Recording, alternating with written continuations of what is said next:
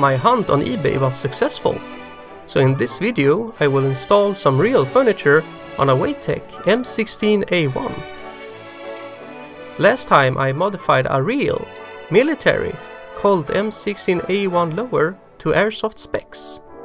The real lower is sadly sandwiched between the brand new WE upper and brand new pistol grip, one below and one above, in the sandwich of love. I'm not sure how to amend the upper situation just yet, so I will pretend it doesn't exist, like my crippling eBay addiction.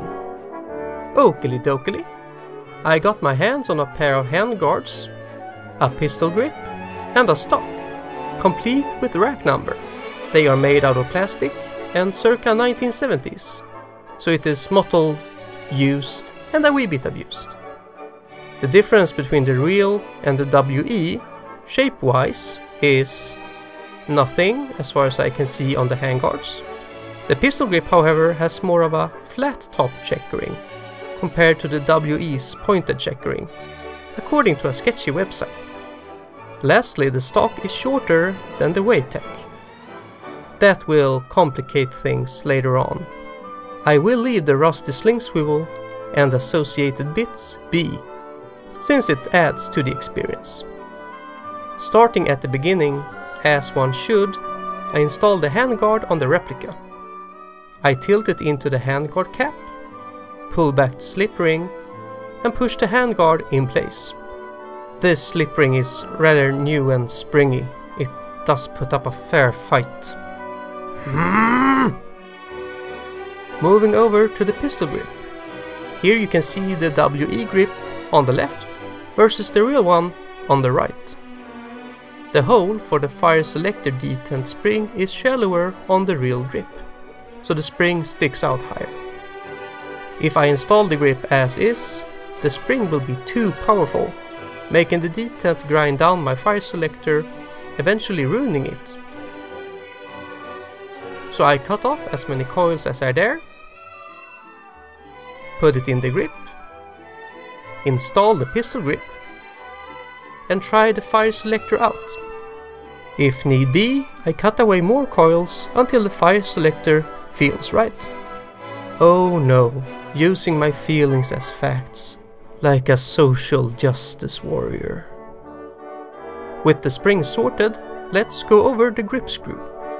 If you have a factory WE lower, you can just use the factory grip screw to install the real pistol grip.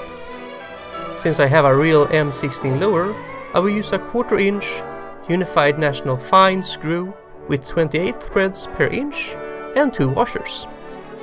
Again, weird real steel dimensions. Now onto the stock.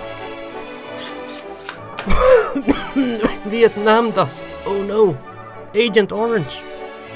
When I'm over that hurdle, it's time to install a suitable M5 screw to secure the stock.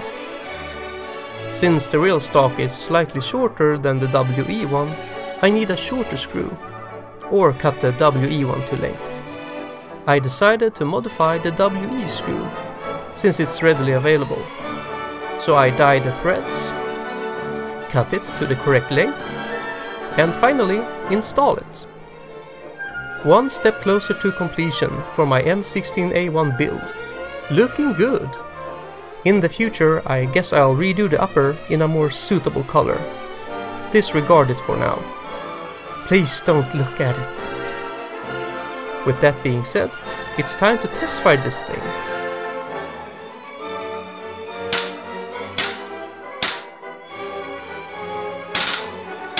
Ah, full auto goodness.